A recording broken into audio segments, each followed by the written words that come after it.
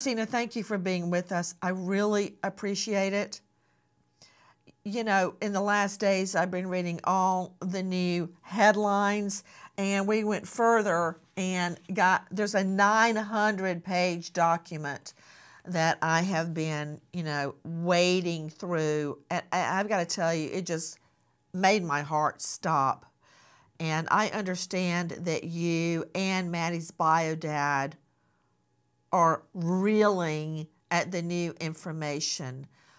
Which aspect of the new information just released is the most concerning to you?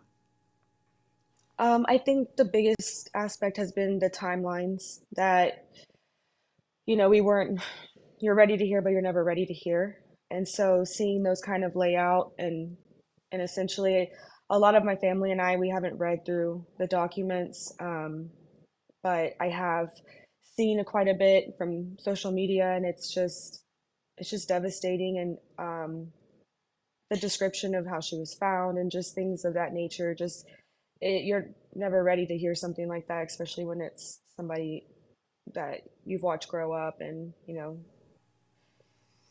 it's truly devastating. And love. All of it. Teresina, everyone joining us is a special guest, Maddie's aunt, Teresina Niles. I don't think that you should be hard on yourself at all. Do you know, to this day, today, I have never gone to the scene where my fiance was murdered. Why?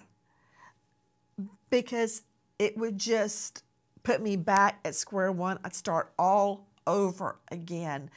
I mean, sometimes it's just too much to take in.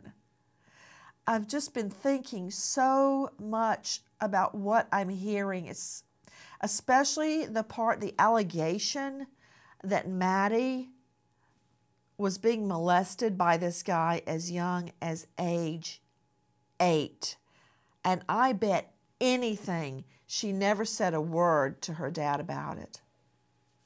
No, we wouldn't be like, none of this would have happened if we even had an inkling. So I think that was another thing from the documents. Once we saw how many other of her friends and people didn't know either, and it doesn't take the pain away or the guilt that's there, but it does show that nobody knew that closest to her, and it really is devastating, other than the people that did know, I guess. Ms. Niles, did you guys have any idea that the mother was just basically sending Maddie off to sleep with the boyfriend at night? Not at all. Not at all. So all of this is news. How is Maddie's dad reacting to all this? He must be devastated. It's been difficult to just see my brother-in-law Tyler and my sister Tatiana just go through any of this, just because they loved her so deeply, and it's incomprehensible. I truly can't even find the words to convey the devastation that I'm witnessing and seeing and reading. It just makes everyone really sick, really, really, really sick. I pray to God, Ms. Niles, I pray to God that one mother out there and one father, especially dads who are not in the home, like when the parents are divorced or separated, hear this and understand what's happening in so many homes across our country. Guys, I want you to take a listen to more of what the mom says. What was she last seen wearing? Green hoodie. Green hoodie. White Crocs. White Crocs. Either blue or black pants. I think black shorts.